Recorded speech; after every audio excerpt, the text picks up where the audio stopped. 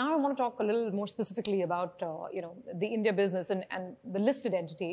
Not to talk numbers, but just to give you a sense of expectations. I was looking at a note from one of the brokerage firms, and it said that Siemens is expected to, Siemens Limited, that is the listed company, is expected to double the EPS from 35 rupees to 70 rupees, double profits from where they are by 2025. I just want to ask you if you see such pace of growth that can deliver on these very high expectations, and if yes, where will this growth come from? What's the focus area, and which of your businesses will drive it? I can see it. There's the potential in there. We just had a record high in our stock price just when I arrived. Maybe I have to come more often to go for the next one. No, but good news is this growth will be driven from all our businesses. Let me start with the industrial business, where we are equipping any kind of manufacturing. And we equip manufacturing sites like Kalwa, 50-year-old brownfield, and we transform it into a digital plant, as well as new greenfield plants. What I do see in that space is more and more complex products coming into India. For example, Apple decided recently to come with their phones to be produced, and so on and so on. You see battery manufacturing, semiconductors. This is really complex stuff. So you need technology here, which is tailwind for us. I see it also in our smart infrastructure space, which is they electrifying data centers, the energy systems, whatever. That's tailwind, but also the buildings. 30% of the energy consumption comes from buildings. We automate buildings. Mobility, we recently won a 3 billion order for locomotives. Yes. The mobility makes the contribution, and that's just the start. We want to double down on that success. Healthcare too. I mean, the healthcare system is also expanding. So we are firing on all cylinders, and I do believe we can achieve. Let me take up the mobility bit, because that was a big headline, right? This mega order from the Indian Railways, 26,000 crore rupees, a little over 3 billion, as you said. So what's the strategy on the railways from here on? What potential do you see? And a lot of people are wondering whether Siemens will now go a little slow, be a little less aggressive, because you've already got this big order in December, or will you continue to be aggressive and fire away and really look at dominating the railway opportunity? So we will definitely not slow down in contrast. We want to double down on our success and really do more. India is a railway country.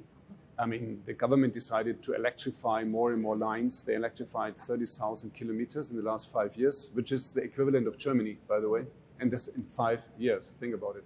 So my message here is the government is really serious about putting more freight and transport on rail. We already here with rail infrastructure, so signaling system, electrification. We had a hard time to enter that market with rolling stock. So locomotives, the first one. Now, of course, we want to go for more EMUs, so passenger trains and the like. But the Vande Bharat, I'm not sure if you're familiar, because that was the other big sort of bold statement and huge tendering happening for those trains as well. In case you've had a look, and that's where at least I think the last round Siemens wasn't as active. No, we were active. We were active. I mean, we are. The point is, you have to step up now in order to localize first. I mean, we have a plant here, which we were putting on a hibernate mode because we didn't have the orders. Now we really got it up and running, and it's firing. But then you need to have a local manufacturing, local presence, and then you can double down on that success. You need to have local engineering and so on. So therefore, we are very active. We are going behind, is it either metro projects or commuter projects? And I'm pretty sure we will have a next win and really make our contribution to that market. Okay. What about exports? Again, just going by earlier numbers, if I look at the year that closed in September, the share of exports from India diminished a little bit compared to what it was, let's say, a couple of years back. So was that sort of an aberration, or is that a conscious thought of focusing more on the local market? Or do you see the opportunity of making more here in India and perhaps exporting to other markets? No, definitely. I mean, I don't know if there's a little dip. It could just be a mix effect of products but definitely we want to use our strengths in India. We have more than 30 manufacturing sites here, highly competitive. We want to use it also for exports. We are exporting a lot of electric equipment to Middle East, for example, to other places. once we are established with rolling stock stronger in the Indian market, I can definitely imagine that India will be one of the global hubs for metro cars, for example. So I mean, it's a competitive environment. If you win there, then you can win in other places too. So therefore, absolutely.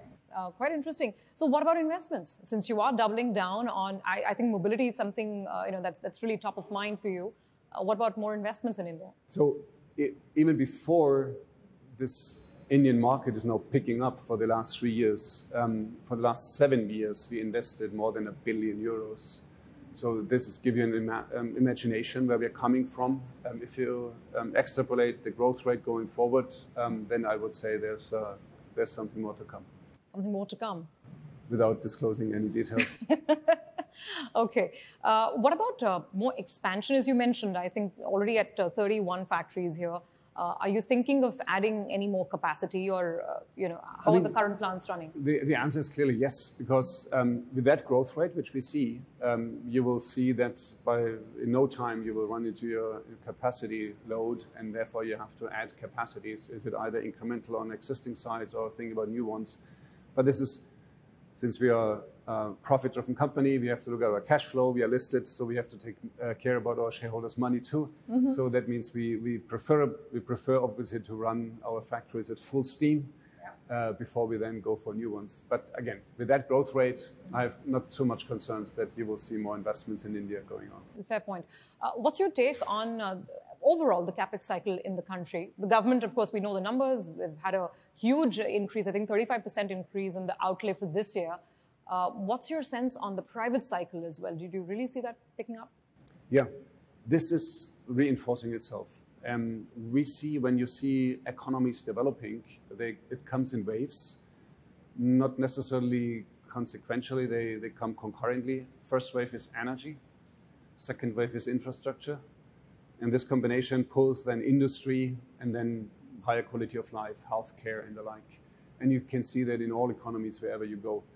And if you see then the handwriting of the government, putting a lot of emphasis on the energy sector, also making it more green, putting money in there, putting a lot of emphasis on infrastructure. This is the next thing, and that pulls industry. With this combination, you can attract high technology, high value manufacturing. So therefore, and this will be private investments too. So I believe this is what I'm talking about. Once the wheel is turning and you see that coming, and then you create jobs, and these jobs are more high-value jobs, which makes more private spending. So the share of private spending in GDP will go up. The virtuous cycle, as we say. Guess what happens? Yes, okay. Just a word also on the realignment of global supply chains. You alluded to that at the beginning of the conversation. How do you see India placed? We've been talking about the whole China plus one strategy for a while. Do you see enough evidence of that happening on the ground in the conversations that you hear around the world? Yes, I mean, very clearly. I mean, the first indication, we talked about Apple, for example. There are others. I mean, some semiconductor packaging first, maybe foundries. You talk about battery manufacturing. And I see India on the receiving end. If companies want to diversify their supply chain, maybe also their go-to-market, so what they sell or what they buy. I see India as a country which has still a lot of labor in the market, which you can use, a market which is developing, government is supporting with energy and infrastructure spendings on the receiving end. Okay, fair enough. So, Roland, as we're coming down to final words and thoughts, I believe India is among your top 5 fastest growing markets for Siemens worldwide. Our current planning, if you look into our current planning, Siemens markets next 5 years, India is on place number 1. Roland, that sounds fantastic, because that also means that we'll probably see a little more of you coming here to India, to Mumbai, and maybe more such interactions in the near future. Absolutely, and I have to be here. Yes. Looking forward to it, and thank you so much for taking out the time today. My pleasure.